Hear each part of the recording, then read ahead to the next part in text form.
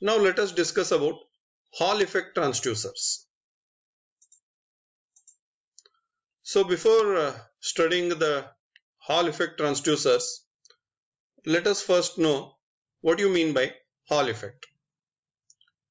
See, when a current carrying conductor is placed in a magnetic field, a transverse effect is noted on the conductor, and that effect is called as Hall effect. So the scientist known as Hall found that when a magnetic field is applied at right angles to the direction of electric current, an electric field is set up which is perpendicular to both the direction of electric current as well as applied magnetic field. So in other words, we can say that when any specimen conductor carrying a current I is placed perpendicular to the magnetic field B, then an electric field E is induced in the conductor in the direction perpendicular to both I and B, and this phenomenon is called as Hall effect. So now let us consider a specimen bar carrying a current I in the positive X direction. Let a magnetic field B is applied in the positive Z direction. Then according to Hall effect, a force gets exerted on the charge carriers in the positive Y direction.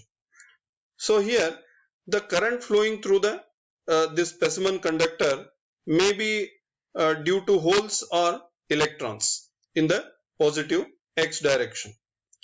So let the specimen bar be a semiconductor bar here. So therefore, irrespective of nature of charge carriers, whether it is due to holes or electrons, these charge carriers get accumulated or passed downwards towards phase 1 in the positive Y direction. So now the current in N-type specimen is carried almost by electrons, and these electrons as a result of Hall effect get accumulated towards phase 1. Then therefore this phase 1 is negatively charged as compared to phase 2. Consequently, a potential difference develops across surface 1 and surface 2, and this voltage is called as Hall voltage, VH. And this Hall voltage in N-type semiconductor is positive at surface 2.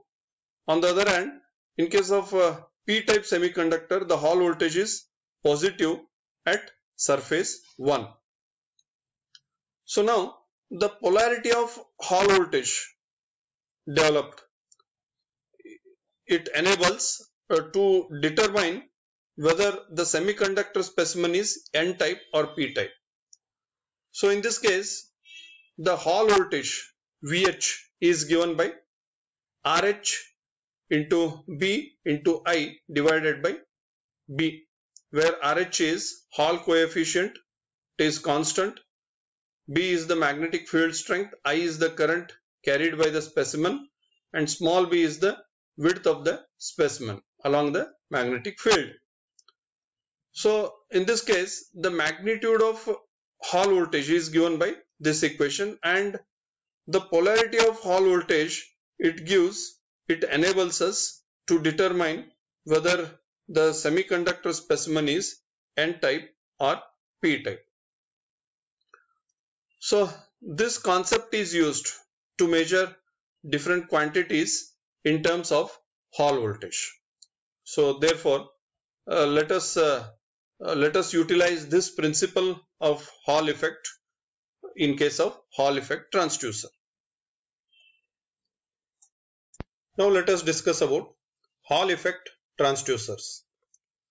So these Hall effect transducers are the transducers in which Hall effect is used to measure different non-electrical quantities such as displacement or level or force or pressure anything.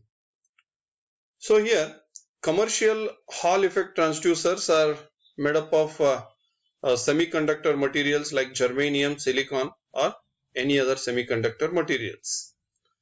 So let us see first the Hall effect transducer used for the measurement of displacement.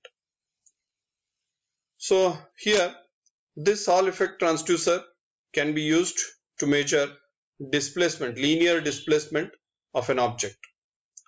So as shown in the figure, there are two permanent magnets and there is a Hall effect element. Hall effect element is kept in between, in the air gap between the two permanent magnets. So the permanent magnets develop a constant magnetic field in between in the air gap, and there is a ferromagnetic plate. This ferromagnetic plate is movable and the displacement of this ferromagnetic plate is to be determined. Now as this ferromagnetic plate is moved towards the permanent magnet and away from the permanent magnet, in that case the field strength, the magnetic field strength in the air gap changes, and therefore the voltage developed across the Hall effect element, it depends upon the magnetic field strength in the air gap. So as the magnetic field strength changes, the voltage, the Hall voltage developed will also change, and this magnetic field strength is a function of displacement of ferromagnetic plate. So therefore this Hall voltage developed is proportional to the displacement of the ferromagnetic plate. As the ferromagnetic plate is moved towards this permanent magnet, the Hall voltage increases, and as the ferromagnetic plate is moved away from the permanent magnet, the Hall voltage decreases.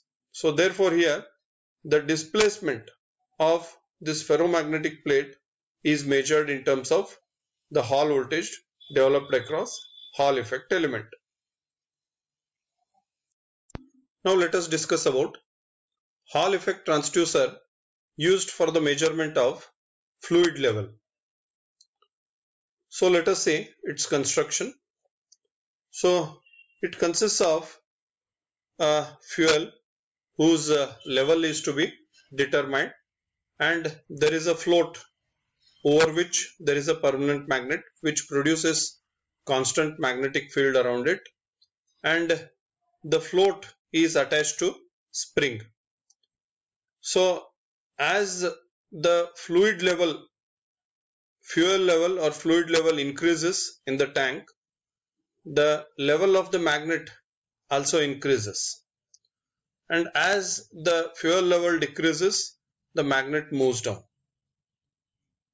Next, there is a Hall sensor or Hall effect transducer placed in the vicinity of magnet on top of it. So now this magnet is attached to the float, and as the level of the fuel changes here, so therefore the float distance from the Hall sensor also changes. That means this magnet, permanent magnet, it produces constant magnetic field, so because of which the Hall voltage is developed across the Hall sensor, and as the fuel level changes, so the float level or float distance also changes, so therefore the magnet, it moves down or up. In this way it changes the magnetic field which links with the Hall effect element in the Hall sensor. So therefore the output voltage developed, the Hall voltage developed will also be changed. So here the fuel level or liquid level is measured in terms of the output voltage developed by the Hall sensor. So such Hall sensors or Hall effect transducers are used to measure the level of fuel in vehicles. So these are used as fuel level measurement devices in automobile fuel tank.